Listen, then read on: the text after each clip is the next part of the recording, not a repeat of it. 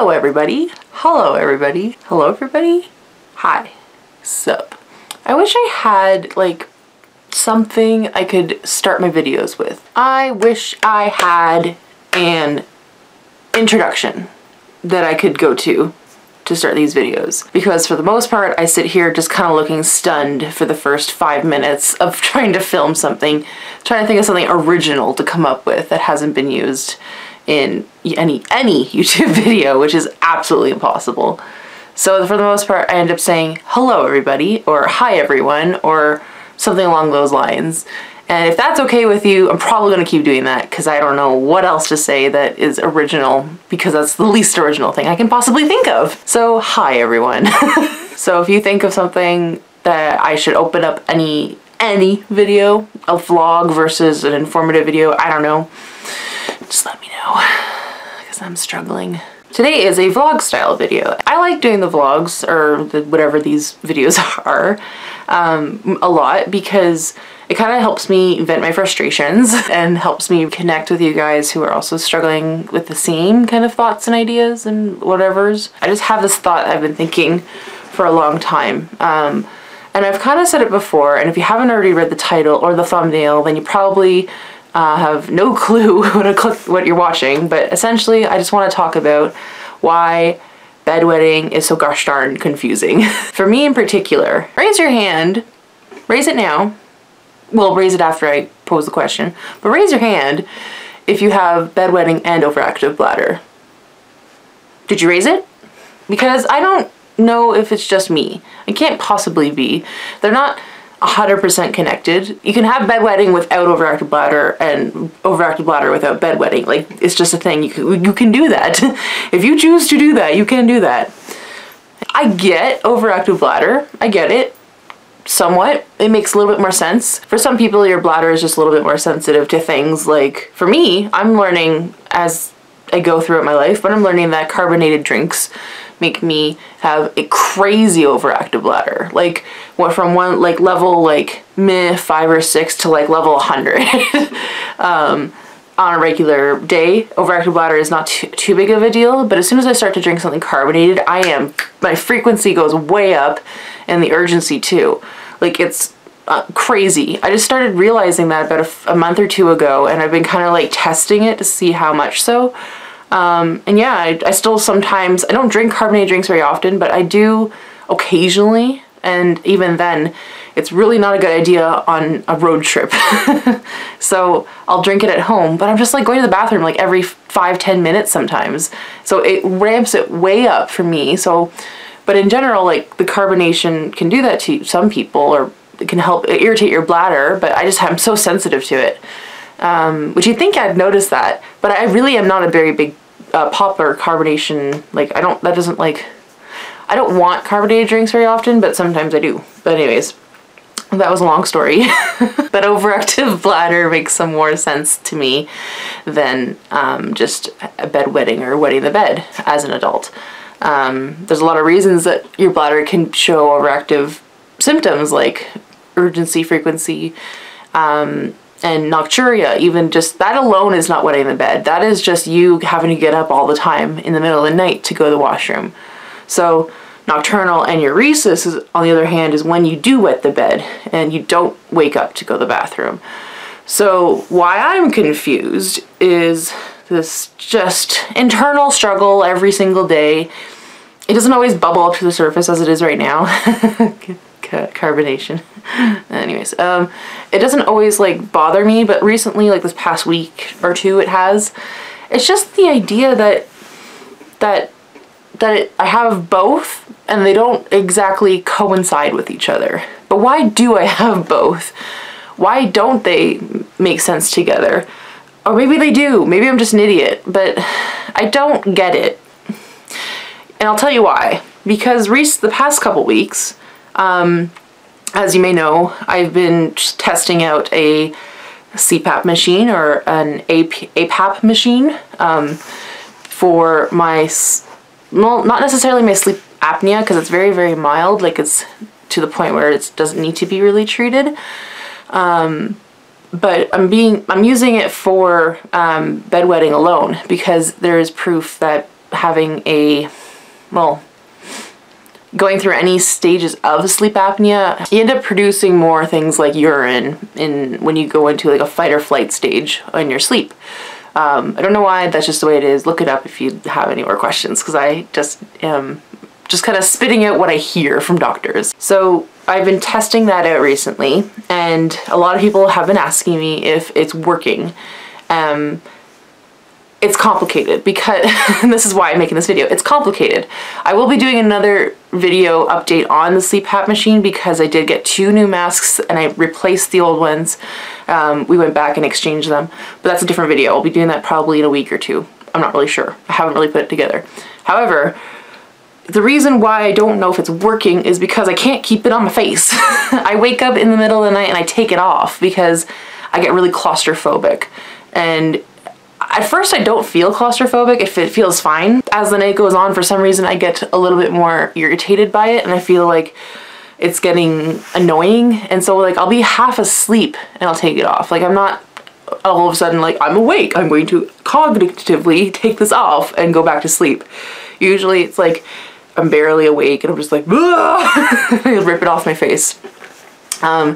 But I will go into more detail about that and the new masks I've got and the design of them and everything, which I think is going to be better. Because I can't keep them on all night, it's confusing because sometimes, or ever since this has started, or I've started wearing them, I've noticed that I don't have the worst episodes of bedwetting at night. They're not great, but they're definitely not as bad, if you know what I mean. But that's weird because I'm not keeping them on the entire night. Like I haven't slept through the whole night with one. I think the longest I've had one of the masks on was 3 hours for the night. I think that was the longest. It might have been maybe 3.5 to 4. But yeah, like it's just been like like I don't know if I could have worse sleep apnea in the very beginning of sleeping, and then that's why, which just doesn't make sense to me. And this whole video won't make sense, I promise you. It will not make sense. But like when I fall asleep, I can sleep and have a nap and not wet the bed. Like I can have like a legit 1 to 2 hour nap and I'll be asleep, or maybe even 3, and I still won't wet the bed. So it's confusing to me why when I put the mask on and I go sleep, I go sleep, and when I fall asleep, I keep it on for an hour and a half, 2 hours, and take it off. That when I wake up and after the whole night's over, I've had a lesser wet neighbor, and it's weird to me. So that's one of the reasons why I don't get bedwetting. The other reason is that sometimes if you don't wear any protection whatsoever, you don't wet the bed at all. But that doesn't happen all the time.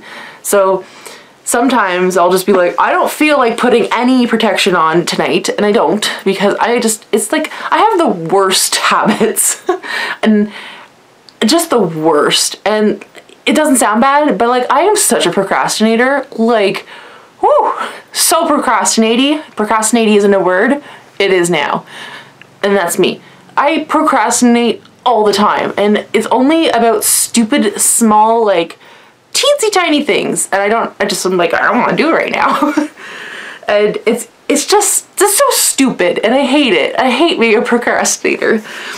But I'm trying to force myself to do things to make it feel like the little things are easier to do, but you guys are gonna be mad at me. If it can help me, I probably won't do it. And I'm like I'm telling you to do these things, and like, go see your doctor and do all these things. In the meantime, I'm trying my best and I still can't do them. So one of the things I don't do is this. I don't know what it comes down to, but sometimes I don't take my medication even though it's right beside me at my bedside table, just waiting to be taken. And I'm like, nah, too lazy, can't do it. And it could benefit me. I actually am going to, I've made it up, don't freak out too much, because I am going to go see my doctor and see if she can re-prescribe me some medications, because it's been a while. Anyways, that's just a side note. But the other thing I hate doing is I hate getting ready for bed. I wish I could just dive into bed and be like, sleepy time, bye, and get on with my night, because that'd be wonderful.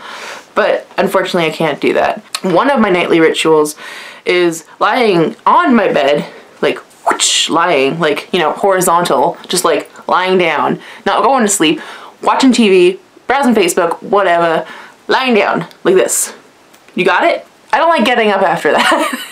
And that means because I've gotten to that whoosh, like lie down position, I can't like get up because I just want to stay in that position and go to sleep. But if I have to get up and turn off the lights and like close my door or something and then put on an adult diaper or even just take my medication, like I do the littlest amount of work possible and it still feels like it's a lot of work.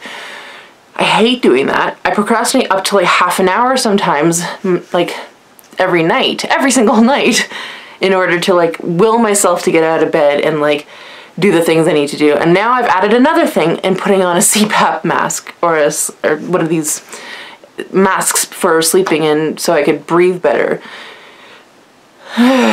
So that's one of my nightly rituals and that takes forever. And then my daily ritual is waking up and getting out of bed. It's just, I'm the worst. I can't describe it any other way. I'm just the worst. Anyway, where was I going with that? It turned into a really long rant. I'm so sorry. My point is, even though sometimes I don't put a diaper on before bed, I will go to bed just normally and I'll wake up dry. Why? Why? Why? Why? I don't know. I hate it. But you want to know why I hate it? Because it's not consistent. I wish it was consistent. If you go to my homepage on YouTube, in the top left-hand, I think this is the right side, in the top left-hand corner, there's a little bar that shows a bunch of like links to things like my Facebook, my Instagram, my adult, or my subreddit and stuff like that. But the first link, I think it is the first link, it says My Story. And if you click on that, it's because it's for New Life Outlook, because that's the other job I do online with regards to overactive bladder. But if you click on that, you'll kind of read like through my story that I've written for my author page on New Life Outlook. And like the first thing I think I basically say is, throughout my life I've never known any kind of consistency. Or if you even just type in oab.newlifeoutlook.com, my big old face will be right on their homepage, and it just says, through all this time, one thing has remained the same, wetting the bed and overactive bladder. And then it just talk about how it's just been my whole life and I've changed everything about me almost. The only thing I don't think I've changed is, well no, I've changed my diet. Like I've changed literally everything I can think of. I've gone up in weight. If you even watch my Draw My Life video I did about a year ago, if you watch that, like you'll see that, like, yes, I have changed. Like I've moved, I've had different types of traumas, I've broken my back, I've, like I said, lost and gained lots of weight. I used to be 175 pounds when I was in high school and I still wet the bed. Like that's very light for me. Like I'll show pictures. Like I was really, really skinny and I've never gotten back to that. But like I've changed my diet. I've changed the way I drink things. Like I drink more water now and I don't drink as much carbonation, or I drink a lot of coffee. But I have to, and coffee doesn't irritate my bladder the same way carbonation does. I've gotten used to drinking coffee now, but I didn't used to drink coffee. I started drinking coffee when I was like 17 or 18. So many things have changed, and my wetting the bed doesn't make any sense. I just wish it did. I wish I could say, here is why it makes sense, and this is why you didn't wet the bed last night. And I don't get it. I just don't get it, and it bugs me so much, and it probably shouldn't. Another thing that bugs me is I'll talk about how alcohol can make you have a more overactive bladder and be more irritated by it. And I know I've gone to bed after drinking a lot of alcohol, like when I was younger, I think more like in my party days, if you will. I wasn't that big of a partier, but I'd drink alcohol and I'd go to bed and not wet the bed. But then I'd have a regular day and then I'd wet the bed. Like it hurts my brain. It hurts my brain. And yeah, so raise your hand if you have overactive bladder and wet the bed and have all these problems too, because I don't get it. I just truly don't get it. I think that's why it's so hard to diagnose it properly and to find the right solution, is because so many things don't make sense.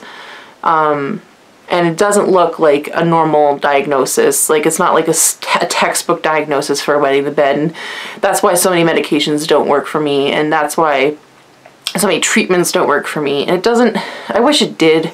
I really wish the Botox injection in the bladder worked. I'm thinking soon I might be trying that again, but I really liked the fact that you only had to do that every 6 months, or 6 to 9 months.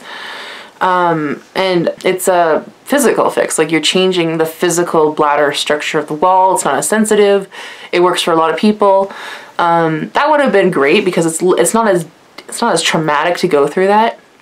How I went through it was. And if you're interested in learning a bit more about that, I keep thinking I'm going to make a video about Botox in the bladder. It's on my mind. I keep thinking I'm going to do it. I'm just not sure when I'm going to do it. Just like the whole procedure and walking you through it and why it's important. But that would have been awesome if it worked. And even just having the interstim work after going through 2 surgeries of having interstim, like that would have been nice if that physical change and like the stimulation on my sacral nerves. If I ever get it right one day, that'll be the best day of my life. But I just so far haven't gotten it right. And I know I've heard a lot of you say the same thing out there, and it gives me some sort of like hope that, or consolation that, yeah, you guys also have the same problems. It went really well with your trial and not so well with your actual implant. So, I don't know. I'm just annoyed, if you can't tell. Just a little bit complainy. Next Tuesday, I see my regular, I'll say in-house doctor. My regular Ottawa doctor on Tuesday, so that's gonna be interesting. I don't know. I never know what to say, and I never know what we talked about, and I really have no idea what's going on anymore these days. I just go to doctors, and I'm the one making the appointments. I still just go, and then I'm just like, these are the things that are happening, and then he'll be like, oh, okay. Okay, so that was a lot. I'm so sorry. I'm so sorry if I brought you down. This is more like a semi-serious video because I can't take anything seriously. But I hope you watched it and got through it and enjoyed. And if you have an idea for an intro, that'd be great. Otherwise, I'm just going to keep looking at my camera like stunned. Anyways, thanks so much for watching. Thanks so much for caring this far with me. I'll keep you posted. If you don't already follow me on Instagram, please do. It's my favorite platform. I love Instagram. I especially love my Instagram stories. I'm literally putting my hands under my stomach fat right now to warm them up. Does anyone do that? Or do you stick them in your armpits? My mom always told me to stick them in my armpits, but no, I want to stick them under my fat or sit on them. But this seems to be a little bit more awkward and uncomfortable for people, so I'm gonna keep doing that.